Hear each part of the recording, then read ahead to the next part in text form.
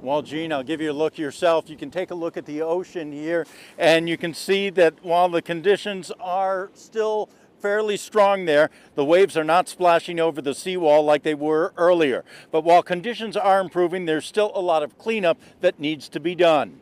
Even heavy trucks used to dealing with stormy weather had difficulty navigating the roads as the high tide moved in. The waves continuously splashing over the seawall, forcing officials to close Ocean Boulevard.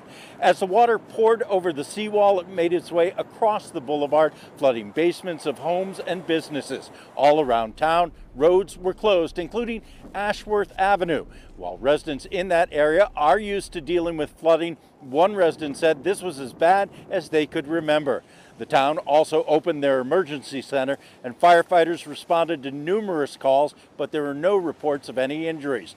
Now, while the water may be going down, the police chief says in a way their work is just beginning. After that, we're going to have to make another assessment to determine if there are any roadway concerns, any structural concerns in the area. We do have a sinkhole on a road toward the center of town right now that our DPW folks are out dealing with. So we're concerned about the integrity of the roadways as well.